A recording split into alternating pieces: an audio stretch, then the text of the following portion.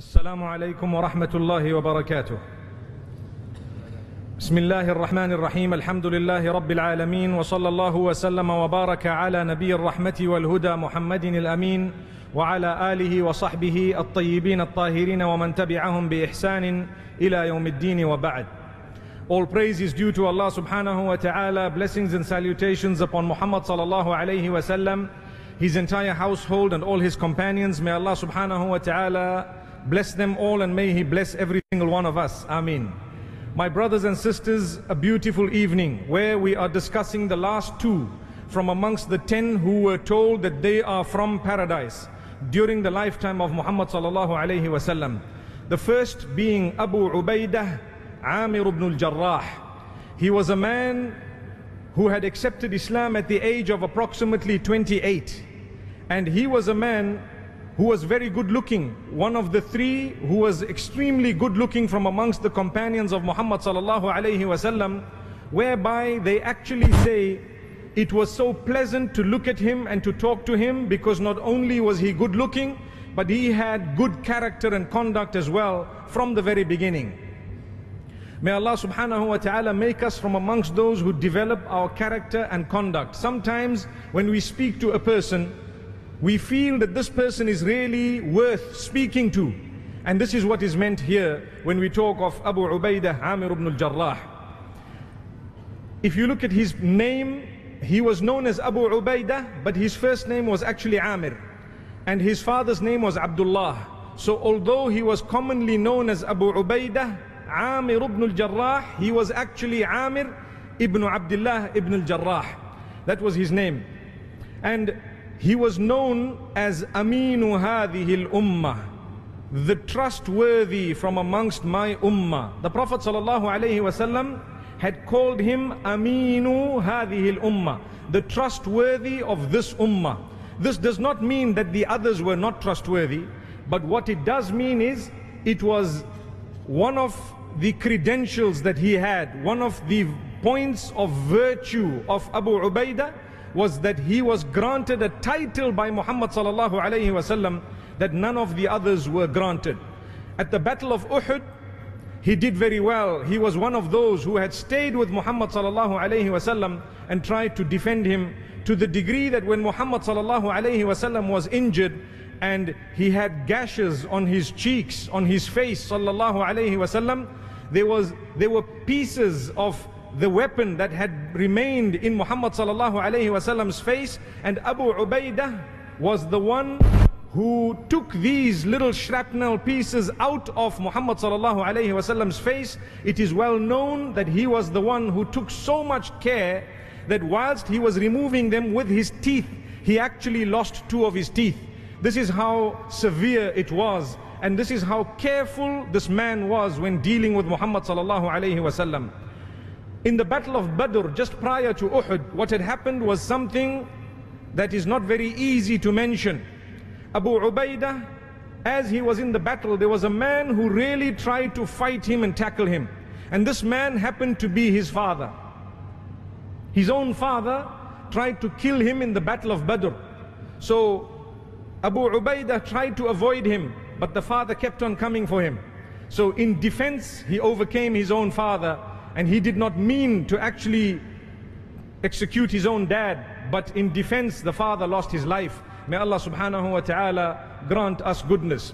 One of the stories that is very, very high in terms of the status of this man Abu Ubaidah, Amir ibn al-Jarrah, was that in Medina Munawwara, one of the groups of the Christians had come through to Muhammad Sallallaahu'alayhi wasallam from Najran. And the Prophet ﷺ was asked by them, saying, please send one of you with us to come back with us to our area in order to teach us and in order to be a judge in whatever disputes we may have, and so on. So Muhammad ﷺ, this was at the first part of the morning, he said, come back to me in the evening and I will send with you a man who is strong, and he is the trustworthy of my ummah. So Umar ibn al-Khattab Radhiallahu anhu says, I heard this and I was very interested. I was not interested in being sent, but I was interested in being known with these qualities that were made mention of. So I was early for Salat al-Dhuhr, and I sat there with Muhammad Sallallaahu'alayhi wasallam, very near him. And then after Salah, Muhammad Sallallaahu'alayhi wasallam looked to his right and he looked to his left, and he says, I put my neck up so that he could see me, you know, that Umar is here. Subhanallah, may Allah grant us ease. And then Muhammad Sallallaahu'alayhi wasallam says, where is Abu Ubaidah? Subhanallah. And then he appointed Abu Ubaidah, and he told him, go with these people, be just and fair, teach them goodness, and remember, you are a person who I consider the trustworthy of this ummah. So Umar ibn al-Khattab Radhiallahu anhu says that as much as I knew that yes, subhanallah, Muhammad Sallallaahu'alayhi wasallam loves us all, but it was on that day that I learnt the credentials of this man, Abu Ubaidah Amir ibn al-Jarrah. He was one of the first who had accepted Islam. It was this group that accepted Islam right at the beginning that made up the 10 who were told that you are from paradise. Imagine one day Muhammad Sallallaahu'alayhi wasallam was seated, and suddenly he just said, Abu Bakr is from Jannah, Umar, you are from paradise, Uthman, you are from paradise, Ali, you are from paradise, Az-Zubair, you are from paradise, Talha, you are from paradise, and so on. And he continued until the 10 names were mentioned, and subhanallah, Abu Ubaidah was one of the names. So who was instrumental in him accepting Islam? It was none other than Abu Bakr as-Siddiq Radhiallahu anhu. He was a man, initially, he went to all his friends and he convinced almost all of them. Those who were close to him, they knew he was an honest, upright man. So he convinced them. How many of us would ever be able to speak to the close friends of ours or business associates of ours to convince them to do something right when they are doing something wrong? May Allah subhanahu wa ta'ala strengthen us. Many of us, when we are cheered along in our wrongdoings, then we consider such a person a friend. So when I'm doing wrong and someone says, well done, he's my friend. That's what we think. Not realizing a true friend is he or she who tells us what we have to hear, who tells us what we need most desperately to hear, even if it means they have to correct us in a way that we feel bad. The fact that they felt for us makes us genuine friends of ours. May Allah subhanahu wa ta'ala help us recognize the few genuine friends that we have that stand by our side correcting us, rather than a city full of people who may be hypocritical, who try to come to us, to befriend us through making us do even more wrong after they know we've done wrong. May Allah protect us all. This was the same man when it came to Saqifatu Bani Sa'ida after the death of Muhammad Sallallaahu'alayhi wasallam. Umar ibn al-Khattab Radhiallahu anhu and Abu Bakr as-Siddiq Radhiallahu anhu met with Sa'ed ibn Ubaidah and the others in Saqifatu Bani Sa'ida to appoint the leader. The first person that Umar ibn al-Khattab Radhiallahu anhu felt initially that this man would be our leader was Abu Ubaidah Amir ibn al-Jarrah. He stretched his hand and he said, "Oh Abu Ubaidah, stretch your hand, let me pledge allegiance to you as the successor of Muhammad Sallallaahu'alayhi wasallam, because wallahi these ears have heard Muhammad Sallallaahu'alayhi wasallam on more than one occasion call you the trustworthy of the ummah. So indeed you will be entrusted with successorship." And Abu Ubaidah Amir ibn al-Jarrah immediately turned it down, and he says, "I will never ever put myself in front of a man who was asked to lead the prayers during the life of Muhammad Sallallaahu'alayhi wasallam by Muhammad Sallallaahu'alayhi wasallam." And this is when Umar ibn al-Khattab Radhiallahu anhu agreed, and they turned to Abu Bakr as-Siddiq Radhiallahu anhu and they pledged allegiance to him. Take a look today. You have, may Allah subhanahu wa ta'ala grant us all a lesson.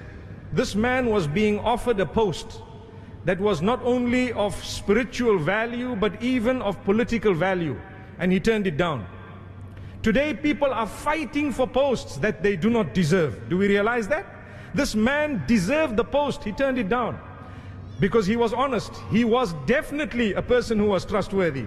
But today the people who are not even trustworthy and do not deserve a post are busy fighting for it in a way that we lose. May Allah subhanahu wa ta'ala make us not from amongst the losers.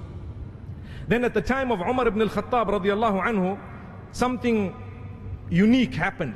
One of the leaders of the Muslim army was known as Khalid ibn al-Walid Radhiallahu anhu. Inshallah, one of the days we will go through his life as well, a brief of his life. We'll get to know him a bit better. So this Khalid ibn al-Walid was such a powerful warrior that he used to win all the battles. So what happened is, the people started feeling that Khalid ibn al-Walid is very high in rank, raising him higher than he actually was. That was a fear of Umar ibn al-Khattab radiyallahu anhu. People must not start worshipping the companions. Yes, they must respect them. They must obey instruction. They must understand that the companions are blessed. But that does not mean they render acts of worship to companions of Muhammad Sallallaahu'alayhi wasallam. So fearing this, Umar ibn al-Khattab radiyallahu anhu sent Abu Ubaidah Amir ibn al-Jarrah to replace Khalid ibn al-Walid radiyallahu anhu. And he wrote him a letter and he sent him. When Abu Ubaidah arrived, he found that Khalid ibn al-Walid radiyallahu anhu was busy in a battle. So he decided to wait until the battle was over. It was easy for him to go and say, look, take this letter, now you are out and I am in. Imagine. But Abu Ubaidah Amir ibn al-Jarrah decided, no, that's not how it works. We are not here in order to earn for this world, but rather we are here in order to prepare for the akhirah, in order to prepare for the life after. This is what Abu Ubaidah Amir ibn al-Jarrah used to say. So he waited. When the battle was over, he went with utmost humility. He met Khalid ibn al-Walid radiyallahu anhu, and he presented him the letter. Khalid ibn al-Walid read the letter and he said, oh Abu Ubaidah, why didn't you give me this letter earlier? As soon as you came, you could have taken the reins and I would have stepped aside. He said, oh Khalid, I did not want to disturb you. You were very busy. And at the same time, it is not, you know, his famous statement, he says, Ma sultanu dunya nurid, wala lid dunya na'mal, kulluna fillahi ikhwa. He said, it is not the power or the kingdom of this world that we want, nor do we work in order to build our world. We are all working in order to build the life after death. And we are all brothers for the sake of Allah subhanahu wa ta'ala. So amazingly, Khalid ibn al-Walid radiyallahu anhu handed over the leadership to this man. And the man got up, Abu Ubaidah Amir ibn al-Jarrah. Now he was the new leader of the army. And he decided to address the people. What did he say? He said, oh my people, this Khalid ibn al-Walid is such a high-ranking companion, such a high-ranking companion that I have heard Muhammad Sallallaahu'alayhi wasallam say, Khalidun sayfun min suyufillah. Khalid is indeed a sword from amongst the swords of Allah subhanahu wa ta'ala. As for me, I am a simple Muslim from Quraysh. Imagine, he's a leader. But because he does not want people to lose the respect of Khalid radiyallahu anhu, he says, Khalid is the man. I am just a member of Quraysh following instructions of the Khalifa. And I am just a Muslim. And he says, Wallahi, no matter what color you are, if you are better than me in piety, it is my wish to be in your skin. Which means I am trying my entire life and I will continue trying to be a pious person who is conscious of Allah subhanahu wa ta'ala. And this is what will make us better. So in Ash-Sham, in the region where he was, up in the northern part of the Arabian Peninsula, Abu Ubaidah became known as the leader there. He was the head of the Muslim army and he spent a lot of time. One day Umar ibn al-Khattab radiyallahu anhu visited Ash-Sham. And he decided to go to Abu Ubaidah. He asked his people, where is Abu Ubaidah? They showed him to a little house. He knocked on the door. He entered the house of Abu Ubaidah. Or another narration says Abu Ubaidah Amir ibn al-Jarrah met him in the masjid and took him home when he asked, let me come to your house. Umar ibn al-Khattab radiallahu anhu was a man who always used to be bothered about what those whom he has appointed as rulers and leaders had spent and how much they had involved in this worldly material life. He wanted them to be very transparent. So what Umar ibn al-Khattab radiallahu anhu did, he entered the home of Abu Ubaidah and he noticed no furniture, nothing at all. A simple room, nothing to even light a stove, to light, a stove in order to cook. There were a few provisions on one side and on the other side he had his bedding and that's it. And he had his armor and so on in the room as well. So Umar ibn al-Khattab radiallahu anhu asks him, oh Abu Ubaidah, why didn't you build yourself a house like everyone else has? He says, oh Umar, we are here in this world in order to prepare for the life after. It is not this world that I want. It is the pleasure of Allah that we are in search of. This was the man. So he gave up his business and he gave up whatever else there was. Anything over and above what he needed, he did not have. This was the warrior, Abu Ubaidah Amir ibn al-Jarrah. So much so that At the time of Umar ibn al-Khattab Radhiallahu anhu, a plague broke out in what we would call today Jordan. That is known as Sham, the northern part of the Arabian Peninsula. A plague broke out where a lot of Muslims had died and a lot of members of the army were dying one after the other. Now Muhammad Sallallaahu'alayhi has taught us that if there is a plague in a certain place and you happen to be in it, do not leave. You must be part of those who are quarantined. This is a teaching of Islam. So the plague happened to be taking so many, and the news got to Umar ibn al-Khattab Radhiallahu anhu. So he wrote to Abu Ubaidah, Amir ibn al-Jarrah, and he told him, look, I have a need for you very urgently, and I want you to come to me as soon as possible. If my letter gets to you in the morning, do not let the evening come without having jumped onto your conveyance and started your journey. And if you get the letter by night, do not let the morning come before you have jumped onto your conveyance and come towards me. I am issuing you this instruction. Now Abu Ubaidah got the instruction and he told the people around him, I've understood what Umar ibn al-Khattab Radhiallahu anhu wants. He wants to take me out of this place where there is a plague so that I can be saved. That's the reason. Otherwise there's no other job. But Muhammad Sallallaahu'alayhi has instructed us not to leave a place where there is a plague. So I have to write back to Umar to say that as much as you are the Amir, as much as I have to obey you when you are saying come back, but I've understood what you want, and I want to tell you that the statement of Muhammad Sallallaahu'alayhi comes above yours. Subhanallah. So he stayed in that area. He was caught in the plague and he passed away, rahmatullahi alayhi. May Allah subhanahu wa ta'ala have mercy on him. So Umar ibn al-Khattab Radhiallahu anhu, when he got the letter, he began to cry.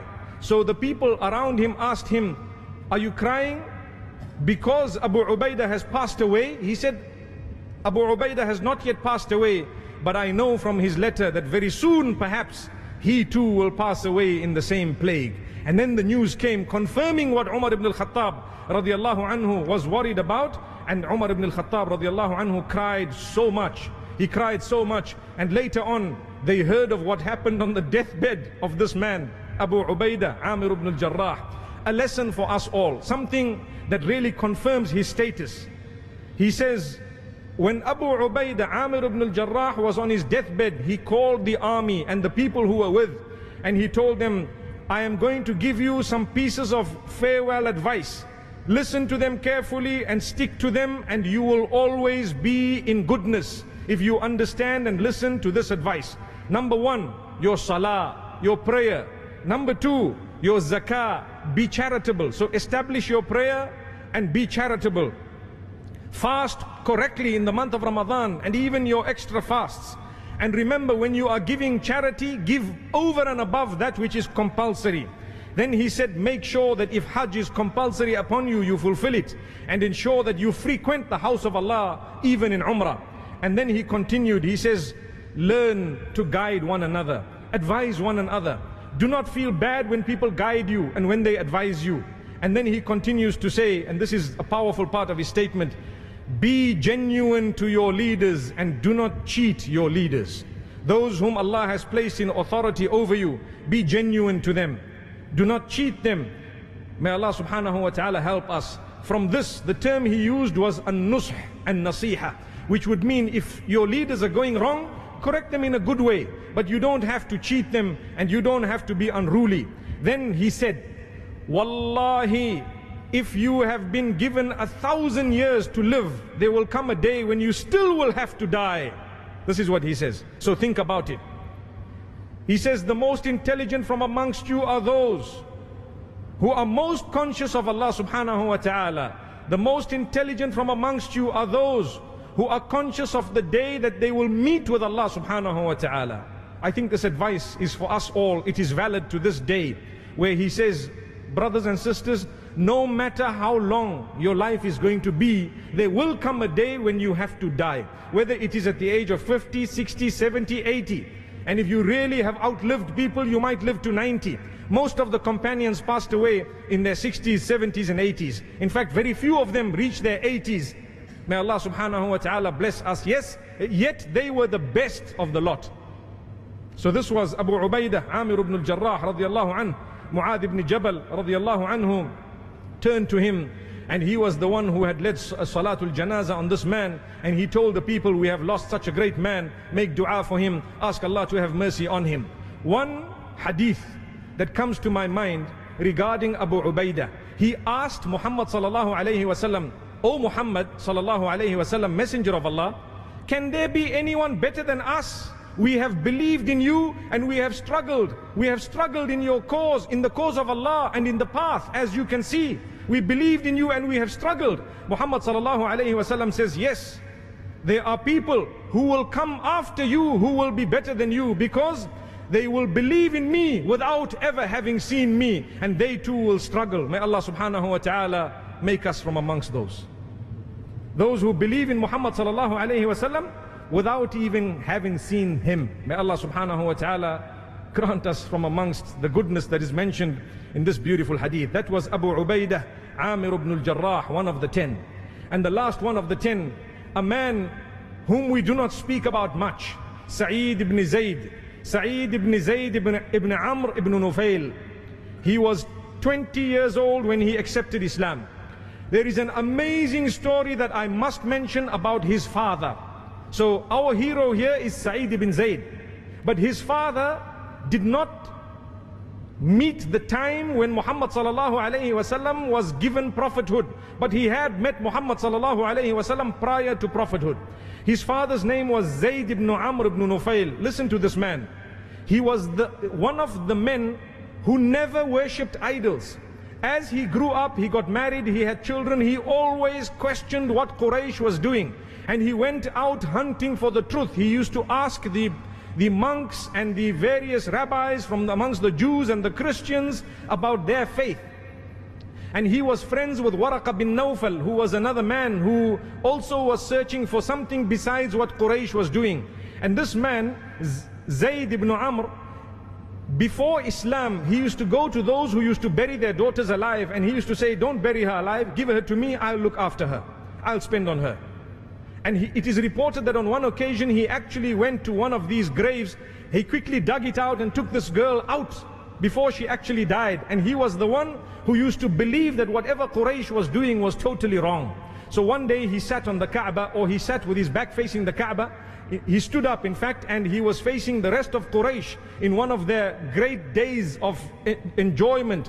And he told them, "Oh Quraysh, look at the sheep that you are slaughtering here in the name of these idols, yet Allah gave the sheep life, Allah caused the rain to fall, Allah caused the plants to grow, and the sheep was eating from it and grew, and now you are sacrificing the sheep in the name of the idols. Don't you have any shame?" So they beat him up, although he was a man. Who beat him up? Sadly, the father of Umar ibn al-Khattab, who was related to him. He was his uncle actually, and his name was al-Khattab ibn Nufail. This man was Zayd ibn Amr ibn Nufail, and al-Khattab was al-Khattab ibn Nufail. You see where they meet? So he beat him up, and he told the youngsters of Mecca, chase this man out of Mecca, don't ever allow him back in.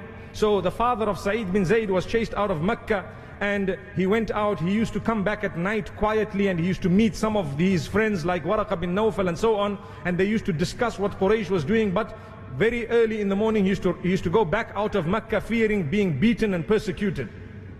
So this man, he once went to Asham to meet some of the monks and some of the rabbis in order to find out more about religion. So one of the rabbis told him, "You are from Mecca, there is a messenger who's going to come from Mecca.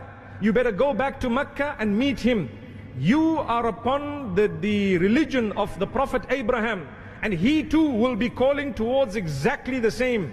Because this man made it clear, Zayd ibn Amr, he always used to say, "I follow whatever Abraham taught. I worship one God, and that's it. I follow Ibrahim and Ismail." This is what he used to say. So the rabbi told him, there is a man who will say exactly the same. Go back to Mecca. When you find him, follow him, and understand that he is the Prophet of Allah truthfully. So when this man was coming back into Mecca, sadly he was killed on the road and on the path. And on his deathbed, he told those around him that, look, Allah subhanahu wa ta'ala, my maker, may not have allowed me to meet this man who is going to come out as a prophet in Mecca. but I ask Allah subhanahu wa ta'ala, at least my son must be from amongst those who follow him. Now this was Sa'eed bin Zaid, our hero, the son of Zaid ibn Amr.